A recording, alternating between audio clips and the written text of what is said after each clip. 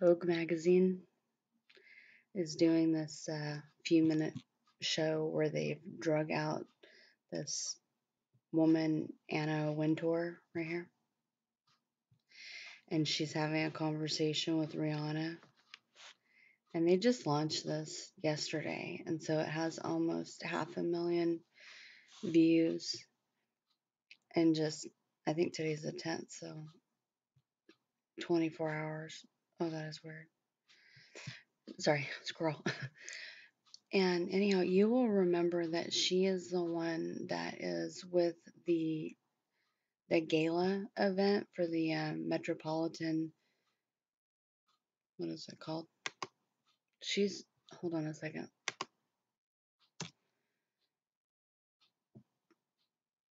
This event right here, the Metropolitan Museum of Art in New York. There's all this attention this year being flagged to New York, whether we're talking about 1,000 intense Jews in unbelief all going there to have a meeting, a conference on getting their Antichrist. Yeah, and crying in unison for their Mashiach. And then they've also, and we've done videos on this. This is a place of so much. It's like a lightning rod for events. You'll know that the UN, we've talked about this. We've done videos. You might want to go get into the channel because there's just a ton of videos. And I'm definitely always looking for new subscribers and all that kind of thing. If you are interested in the diverse topics that we talk about, including the Bible. But anyhow, you'll remember the UN was just on our soil to craft more policy and drawing people further into the dictates of international law and global governance and many other things. This is a place where they, gosh, back in what, 2015, they had the Pope over here on our soil giving speeches. I don't know if he was in DC. I think he was in DC because I think he was at a congressional thing. It's been a few years, but there's a lot of things that you could think back and see how New York is really that huge meeting place for all sorts of weird things. So, we're being reminded in this Vogue video with Rihanna supposedly asking these pre-thought up questions to Anna, but it's really just a way of taking one more piece of the media and reminding people that the agenda is, let's click on this, the agenda is to have everyone on the same page, to have, good grief, to have, so we talked about this, it is the female clothing mixed with the male clothing all together. You forgot your shirt. You must be so embarrassed.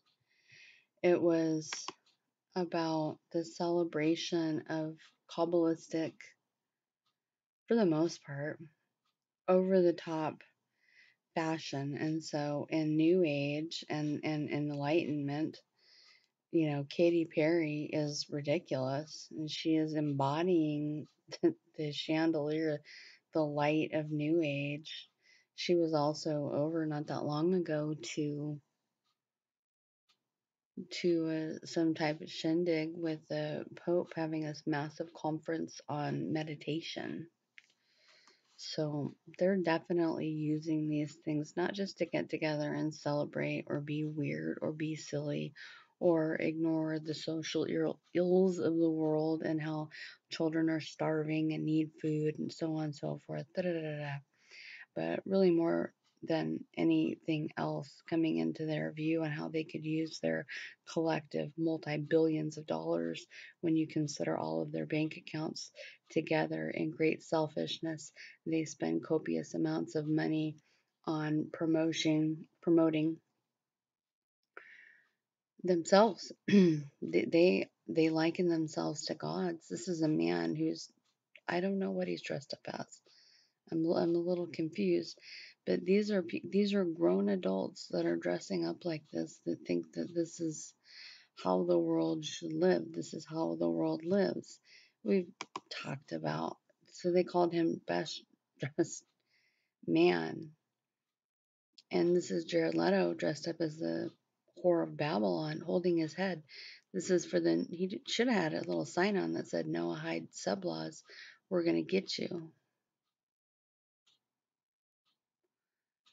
I don't even know what to say about that.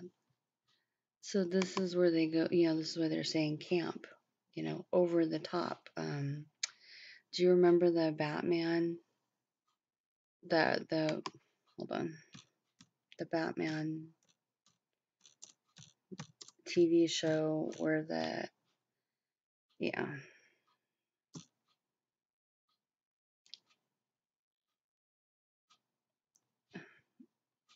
I'm not going to play all this, but this would be an example of camp, like overdoing it in this sort of weird way. That's okay, Batman. Don't worry. Funny, huh? You get the point.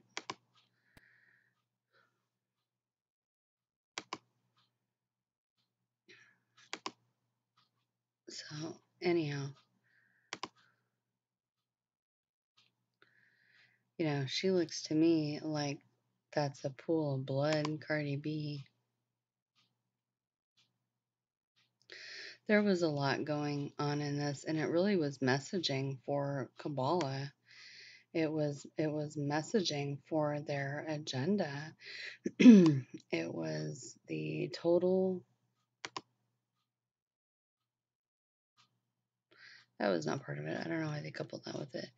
It was the total celebration of humanity and ridiculousness, because these people believe themselves God. They've been illuminated.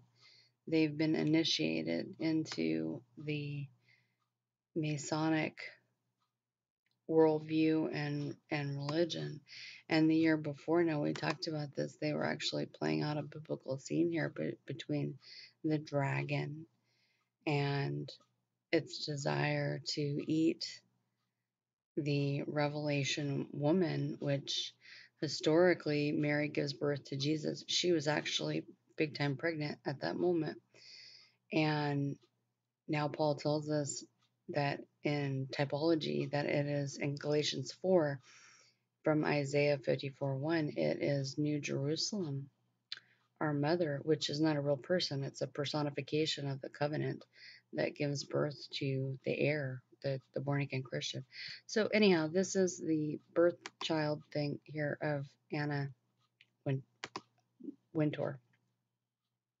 She also made it into a Kanye West video in which she sculpted out somebody for him sculpted out a bed full of a whole bunch of diverse people, including Donald Trump, this woman, Taylor Swift, and they were all in bed together, this big, huge bed, almost kind of like, it felt like a Last Supper from hell, but in bed. And they were basically telling you in visual format that all the politicians and all the people in Hollywood, all the media that promotes it, they're all in bed together, meaning that's an American way of saying they're all on the same agenda.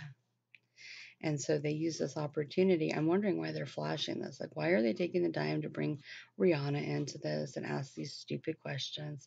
These, just completely unimportant, vapid, who cares questions. And it's really so that they could reinforce once again to 500,000 people that we're about diversity. We're about sustainability. So all this stuff that you've been hearing about the global agenda, all these, and we have videos on it, so just go check the channel. There's so much information about how they're crafting our reality for us. This is to reinforce within the people's minds. And so see, it's diversity, exclamation. And diversity now means that everything is completely equal, valid, accepted, and true, except Christianity. So that's what's going on. I'll just play this little clip for you. She also will talk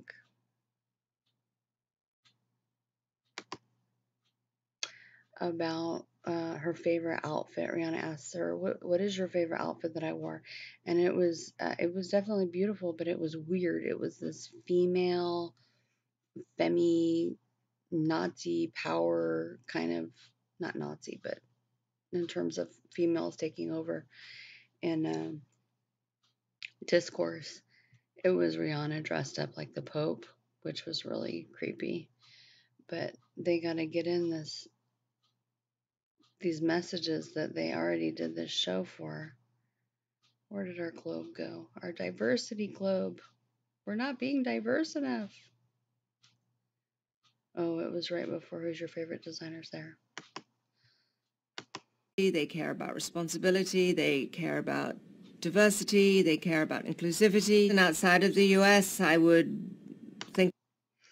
So I'm telling you that this whole little 4 minutes of stupid discourse about,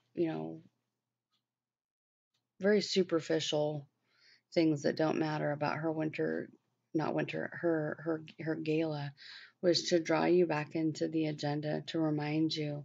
And so she's asked, the question, what designers that are new and up and coming does she like? And so this is where she has to put in that they are into sustainability.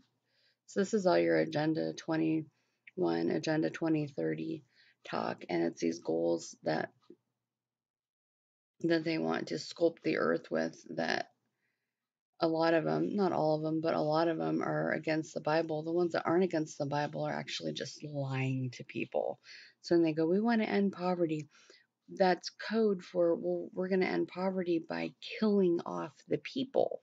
See, then we don't have all these useless eaters, is really what they're saying. It's a false peace, and God's word warned about it long in advance. So she has to get in that we have to be inclusive. But to be inclusive, which means everyone is equal, valid, and true. All paths are true except Christianity. That's what these words mean now. Think about Maureen Sayre in Paris, or Grace Wells Bonner in London, and Kenneth Eyes in Nigeria. All of them are looking at fashion in new and different ways and causing us to think about fashion in new and different ways. What is your biggest fashion regret? We all need to stand by our past fashion choices, Rihanna. Do you cook? I also want to know. Who cares? And even Rihanna is so uncomfortable in this. You can just see it all over her face. They care about responsibility, they care about diversity, they care about inclusivity. And outside of the US, I would think about. So this was just a reminder to bring you back into these are the goals that we're going for, and you need to be a part of this. This is where society is going. Rihanna, do you hope to have a baby soon? I don't think about stuff like that, but I don't know, God's plan. But I look forward to all of the pregnancy rumors after this interview. Okay, that was actually a funny. That was a funny comment. I don't know if there's more to it than this. I know that on another level, they want the earth to be pregnant with this new birth of this new humanity. So I don't know if that's part of it, or if she's just legitimately just asking a normal question, which I don't know. How old is this woman? Like 28 or something like that? I could be totally wrong. But that's a funny question. Rihanna, if you were to get married, who would you ask to design your wedding dress? Go. It would probably be a collaboration between myself and Galliano, of course. I do think it's interesting that she just for a second highlighted, God has a plan. So they're seeding little things into you when you take this in, and your brain is so amazingly complex that it's picking all these things up, and it's in the back of your mind for when they need this to manipulate you to call people into the goal of this new worldwide focus